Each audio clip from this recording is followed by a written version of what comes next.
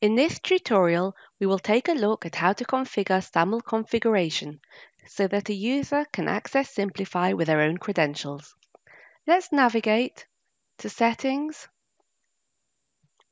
Advanced External Authentication. As you can see on this screen, we have a choice between No SAML Identity Provider, Okta, Google Suite, and a custom SAML provider.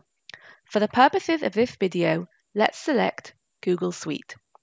As you can see, the provider name is automatically populated. The next step would be to upload a file that you get from the provider itself.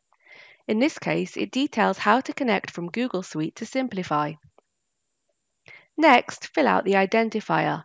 This is the URL of the provider. Now we're going to fill out the ACS URL. This is the Siemplify server address. This can be either an IP URL, a hostname URL, or a localhost URL.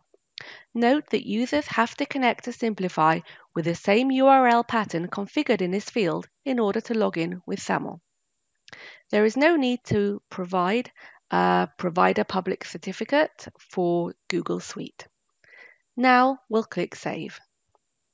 As you can see, we have a success message.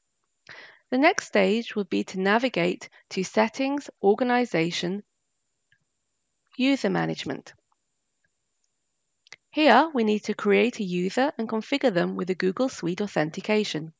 You can configure the number of users according to your license. Let's click Add User, and in the user type we need to choose Google Suite. Now we will add in first name and last name. Now for the username, it's very important as it must match the username in the SAML provider. In this specific case, it will be the same as the email field below. So let's now enter the email address in the username section, and I'm going to copy it and put it in the email section. For the SOC role, I'm going to choose Tier 2. Permission group, I'm going to choose Readers. Environments, I'll leave as is. I'll click Add. Lovely. As we can see, the user was created in the user management. At the end, here is the invitation. Once you click on this, an invite will be sent to that user, giving them a link to access the Siemplify platform. I want to show you now what this email will look like. Here is the email they will get.